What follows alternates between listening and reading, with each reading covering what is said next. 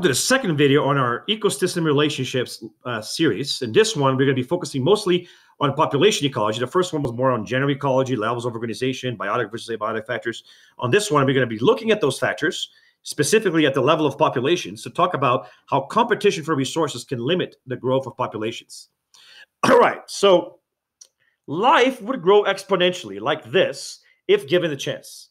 Because if each organism can duplicate, all right, and have, let's say, just 2 children, then over time, 2 become 4, 4 become 8, 8, 16, and 32, and then 64. And before you know it, there's millions and millions of organisms. But organisms can only grow like that under certain conditions. They can only do that if there's very low competition and a lot of resources.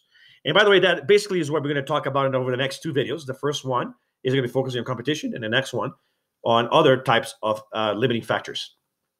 Now, because of that, populations will grow fast, very fast, and then slow down. Now, actually, at first it goes really slowly because there's not a lot of mates around and it's hard to kind of get it going. But as soon as you get enough critical mass, then it will explode and go fast. But then as they approach what is called the carrying capacity, you end up with what is called logistic growth. Because there are limiting factors, that reduces the rate at which organisms can actually support themselves until you get to a maximal number that can be supported by an ecosystem, and that is called the carrying capacity. Any population that exceeds that number will immediately crash below it, and then try to approach it again, and then crash below it, creating a zigzag that tends to follow that pattern of flattening near the carrying capacity. And that happens because in real life, there isn't low competition in limited resources.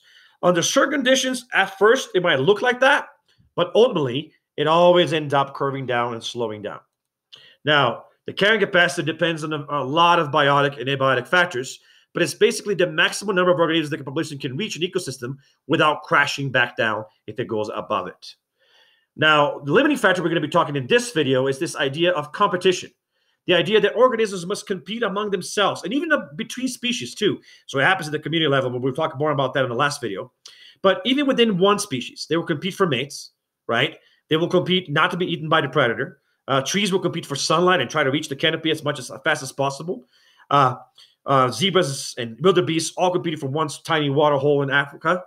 So because this means that even if there's a lot of resources, literally, if there's a ton of resources, due to the competition alone, right, there's going to be a loss in productivity in the amount of people that can grow. So you can have a lot of mates available, but because you have to compete for them, you end up spending a bunch of energy, which means it's less energy that you spend on actually other things that will lead to reproduction.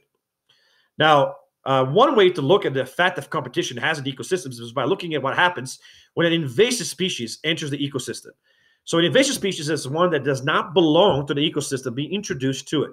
Like lionfish were introduced to the Caribbean, and they completely are eradicating a lot of species on that area because of what I'm going to talk about in a second. A lot of plants are often introduced. People think it's cool to bring an awesome plant to an area that is not a native to it, and all of a sudden you realize pollen and seeds and fruits are spreading the plant everywhere, and they're all competing with natural plants. The same happens with amphibians, with insects, ants carried down by boats, end up all over the earth and then actually damaging lots of ecosystems. You have pests traveling from continent to continent, carried inside of human vessels.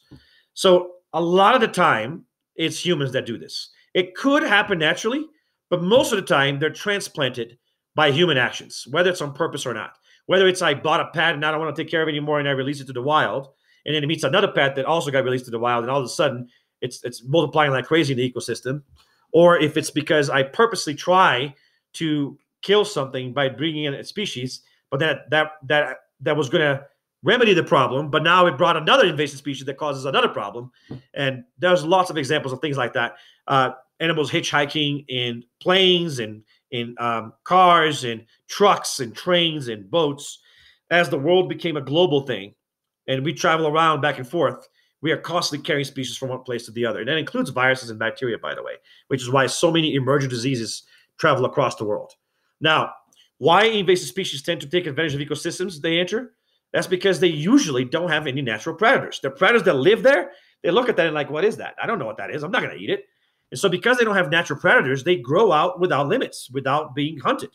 They also sometimes tend to have features which could outcompete the native species. Now, that's not always true, but when it is true, it will cause the species which are there to be displaced because they get outcompeted. And they also can sometimes introduce diseases. Like, for example, when humans came from Europe to North America, there were a lot of diseases like smallpox, the plague, that were introduced to Native Americans. They didn't have resistance to it, and they all ended up dying. Likewise, when you bring a new type of plant or a new type of animal into an ecosystem, it could be carrying a disease that others in that ecosystem do not have resistance to. And so it ended up killing a ton of organisms. So the result is that when you introduce an invasive species, that one will tend to grow a lot, while others that compete with will crash. So that's the typical graph. You will see one increasing exponentially while the other one is crashing and nearly becoming extinct, which is sadly what happens because of this. So humans try really hard to fight invasive species, from having hunts against them to introducing another species that can maybe destroy it, and trying to do so carefully that to not to introduce a natural predator, but without causing another set of problems. So it's really hard to do remediation, what's called bioremediation, after you introduce a species.